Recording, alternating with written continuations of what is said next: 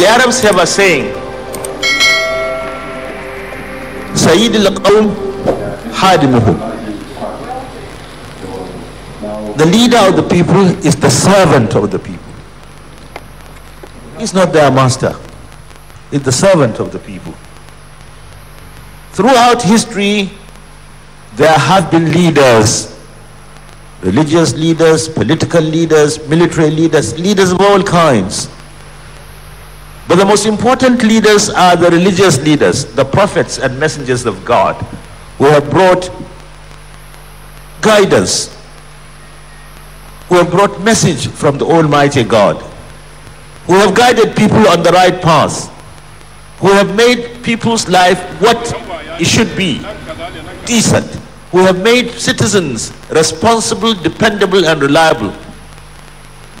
These leaders, the messengers and prophets of God, have got their own characters and characteristics, their norms and values. Leaders. And of course, what are these leaders like? Later in life, many people follow their example. Today in this lecture, talking about leadership, morality, and ethics in Nigeria, I would like to revisit the past. The purpose of history is to know the past in order to adjust the present and plan for the future. What was our past? What was Nigeria in the First Republic? How did we start? What were the leaders like? Those leaders of the First Republic, where they had their weaknesses, they are human beings. Perfection is an attribute of God. Only God is perfect. But comparatively speaking, those leaders, our founding fathers, were excellent. Dr. Nnamdi Azikiwe, Chief Abafemi Awolowo, Sardauna of Sokoto, Sir Abubakar Tafawa Balewa, Malam Aminu Kano, J.S. Sarka. These were decent people. They were people, they were leaders that went into politics to serve as leaders should do and not to be served. To give but not to take. They were leaders that were concerned with the welfare of the people. Leaders who, in spite of their political differences, were at all times prepared to come together and unite and accommodate one another in the interest of the nation. These were leaders who are fairly honest. Honest. They did not go into politics to make money. No, they went there to serve. These were the leaders. Indeed, as a result of their good leadership in those days, there was a report in 1961 or 62 which said Nigeria, with two other developing countries in the world, would in 15 to 20 years join the industrialized nations of the world. The other two countries were India and Brazil. India and Brazil have made it today, haven't they? Yeah. India is a nuclear power. India, in the field of computer technology, is in the forefront. India manufactures planes, builds ships. India produces more doctors than any country in the world today. India has made it. India had the same problems of Nigeria: ethnicity, religious bigotry, and so many differences. And the population, the second largest population in the world.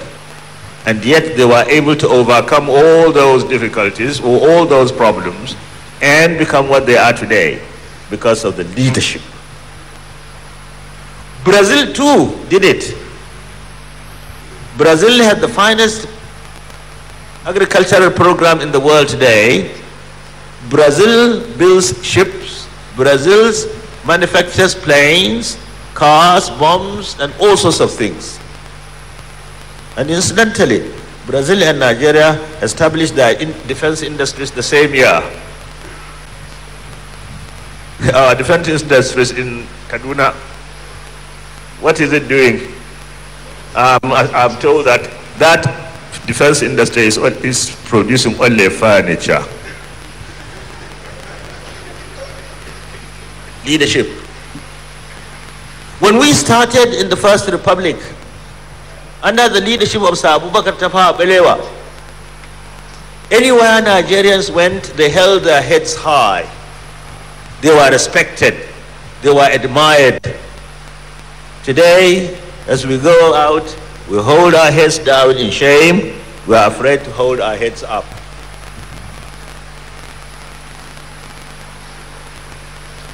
Leadership is wrong. What is happening today in Nigeria is not in our character. Nigeria was not like that before. Under the leadership of those good people who were always prepared to place the national interest above their personal interest, Nigeria was making strides. We no longer have that kind of leadership. Nigeria as a country was decent, morally sound. We had the political clout that made us acceptable to all African countries. Today, as I keep saying, we are no longer what we were. The institution of family has broken down. Respect for elders and constituted authority that used to be a cardinal principle in our society is now at its lowest ebb. Honesty, why it does not pay, has become meaningless. Symptoms of revolt loom large in the horizon. In short, today there is meaninglessness in philosophy, insecurity in polity, immorality in society, corruption in economy, frustration in art, and even lack of creativity in literature.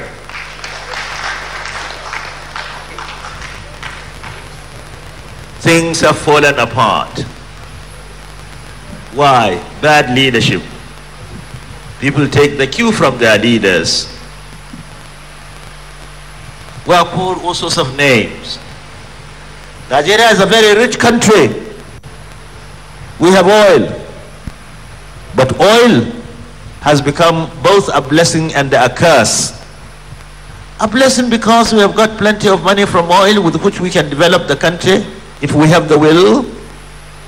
But a curse because it has brought a negative culture in us, the culture of extravagance.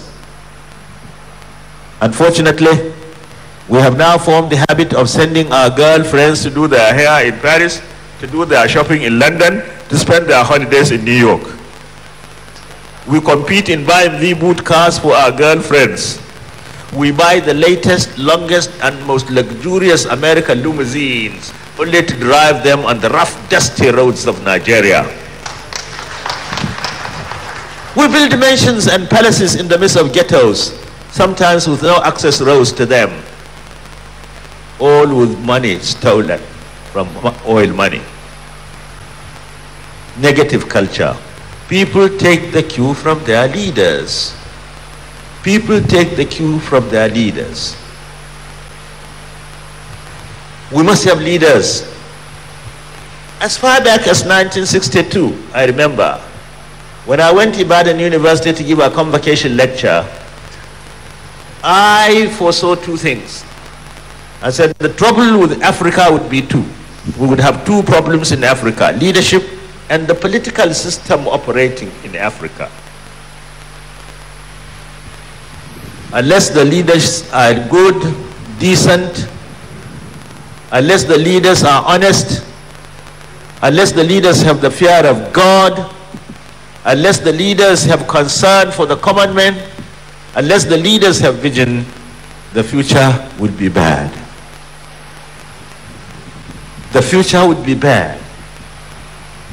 Nigeria is a great country, potentially. We need to work hard in order to realize the potential greatness of the country. And we need to have good leaders, leaders with these qualities. For this reason, I would like to see people borrowing or emulating our founding fathers, and even going further back. During the Soktu Caliphate, when Sultan Muhammad Bello was the ruler or the leader, Dr. Baz, a German explorer, came to Nigeria, and he toured extensively, and on his return home he wrote that I have been to a republic or to a domain or a caliphate where the people enjoy the benefits of the justice of their leader. Said, in that republic, were you to get an old woman and give her a golden pot filled with gold bars and ask her to take the pot from one end of the caliphate to the other, no matter how the distance in between, without an accomplice or somebody to escort her, she would deliver the pot to its destination without being stopped on the way to be robbed, because of the justice of Muhammad Bello. So above all, a leader must be fair and just. Justice and fair play. Good leaders must be just and fair. For it is said, power can remain in the hands of an infidel if he is just and fair, but it will not remain in the hands of a believer if he is unfair and unjust. Justice. Behind every crisis in Nigeria, and indeed anywhere in the world, is injustice. Injustice. And it must be remembered that the world can never be governed by force.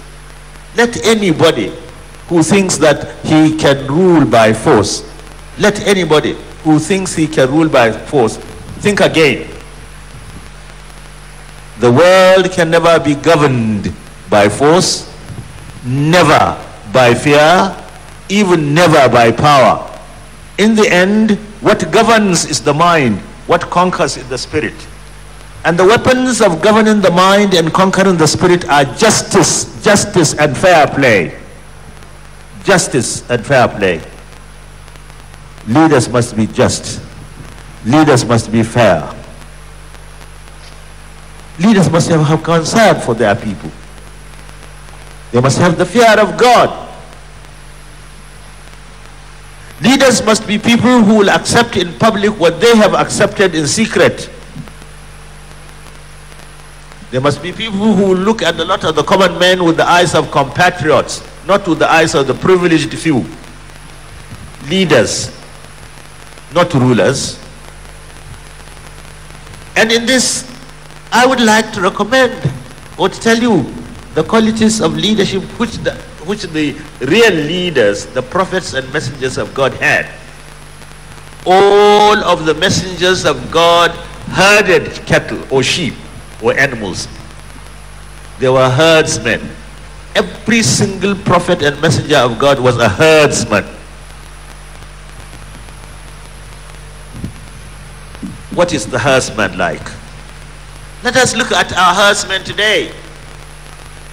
I want to give this example because it is what I know. There are herdsmen all over the world, all over Africa. But if you see the herdsman, the Fulani herdsman in Nigeria, you will see him in front of his cattle, not behind the cattle. He is not driving them. He is in front, leading them. Hundreds of cattle would be following him. If he stops, they stop. If he jumps into the water, they all jump into the water. If he makes a sign or blows his whistle or flute, they will all disperse into the forest. If he wants them to come back, they will all return to him. Indeed, he even names some of them. If he calls any of the cows by its name, it will leave the herd and come to him. This cattleman, if during a rainy season he takes shelter under a tree, the cattle will come and chase him away from under the tree and bring him into the open and make a circle around him. They fear that thunder may fall on the tree and kill their herdsman, their leader. These cattle, the animals they are protecting their leader. They are following him. They are obeying him. Why? Why are they doing that? They are doing that because they realize that their herdsman, their leader, has sacrificed his life for them. He has sacrificed his comfort for them. He has sacrificed his health for them. For the herdsman sleeps where his cattle sleep. He does not take shelter in the town and leave his cattle or cows to sleep in the forest. He sleeps in their middle. And while they are asleep at night, he is half asleep. On hearing the cry of a hyena or a leopard trying to take away a single calf, he would rather die than allow that wild animal to take away his calf. The Fulani herdsman. If any of his cows get sick at night, he will go into the forest to get these leaves or that root to treat the animal. In the morning, his first thought is where to take his cattle to drink, where to take them to graze. He takes care of them. These animals realize that these are the sacrifices that their leader is making for them, and therefore they obey him. If these cattle, the animals they are, would obey their leader because he is sacrificing everything for them, he cares, he looks after them, he is fair to them, he is just to them, how much more of human beings? If human leaders, if our leaders would be that, would cultivate these qualities, and would have these qualities of the Fulani herdsman, they would be obeyed, they would be followed. I therefore recommend the philosophy of the herdsman. It was this philosophy that when I will single out one leader in the First Republic, the Sardauna of Sokoto, for example, made northern Nigeria one. During his time, under his leadership, all the different peoples in the north, irrespective of their tribe or religion or political inclination, came to realize themselves as one. They called themselves Northerners. Why? Sardauna religiously did not discriminate against anybody. His personal physician was a Christian, Dr. Isha Audu. His security officer, Dr. Sandi Aoni, was a Christian and a Yoruba man from Kaba. His next door neighbor was Michael Audu Buba, a Christian from Shandam in Plateau. His other neighbor was Mr. Ajayi from Kaba, a Yoruba and a Christian. Obute Obepa was from Idoma, a Christian. He was east of his house. All around him were people who were not House of Fulanis or Muslims. He never discriminated against anybody as a leader. Indeed, there was a time when he went to the Kingsway to do shopping and he met some students. He asked them what they were doing. They said they were window shopping. He told them to pick one item he would pay. He asked his servant to settle the bill, but the servant made a mistake and asked one of the boys, "What religion are you following? From what part of the country do you come from?" When the Sardauna heard this, he turned around and said, "What have you got to do with the religion or tribe? He is my son." That was a leader. He's my son. And again, so socially, if you went to Sardauna's house in those days, you would see him in his sitting room, eating with his driver, his clerk, his secretary, his permanent secretary, and the ministers. He did not discriminate against anybody. Socially, we couldn't fault him. Economically, he used to tell us that you cannot run and at the same time be scratching your buttocks. If any of my ministers, he said, wants to go into business, he should resign. I will help him. But we cannot be a minister and a businessman at the same time. He said, my hope and prayer is that after my death, I shall be remembered as having served my people, worked for my people, not as having accumulated money. That was Sardauna. He believed in division of responsibility.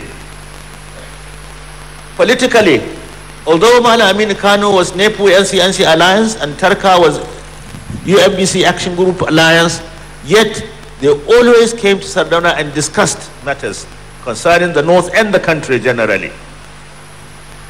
So we need leaders. And we need leaders that will listen and not feel bad when they are criticized. You are not perfect. As human beings, we have our weaknesses. I remember what President Zuma said about a year or two ago when I went South Africa to receive an award, which I think I did not deserve. People like Obasanjo Acheweni, a great son of Africa.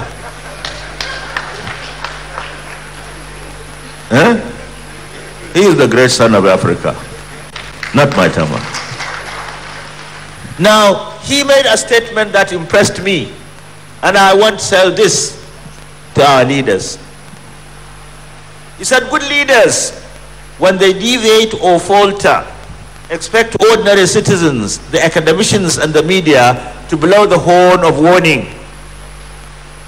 Such good leaders listen to and heed such warning, and they respond constructively.